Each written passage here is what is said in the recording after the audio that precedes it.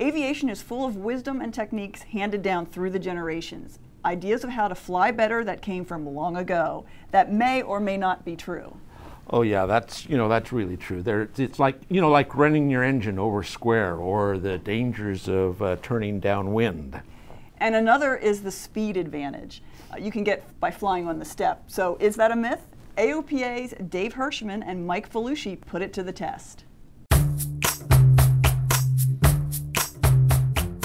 Among pilots, there's few better ways to start an argument than on the step. And that's the idea that this age-old idea that there's speed and efficiency to be gained by climbing above a target altitude, then descending on the step to get that wing planing more efficiently and go faster for longer. Yeah, I don't know where that came from, Dave. I think that migrated over from the boating community. But you don't think there's anything to it? I think it's a myth.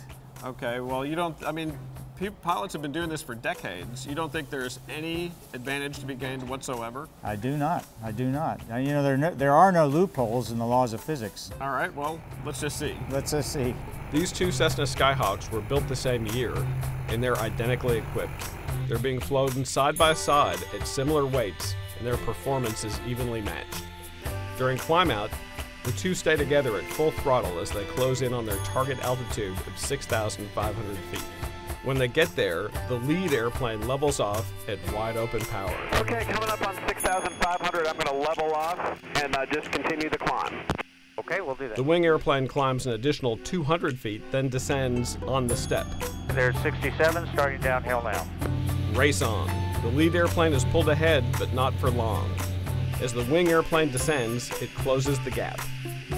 The two airplanes are exactly even in level flight at wide open power, and they stay that way. I'd say it looks like about a wash.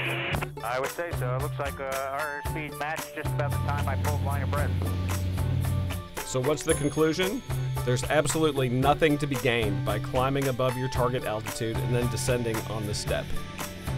A pilot who does this trades some potential energy in the form of higher altitude for kinetic energy, a momentary increase in speed, but the overall aerodynamic equation is unchanged. So I gotta say, I was surprised by the result of our fly-off. And I gotta say, I wasn't surprised in the least.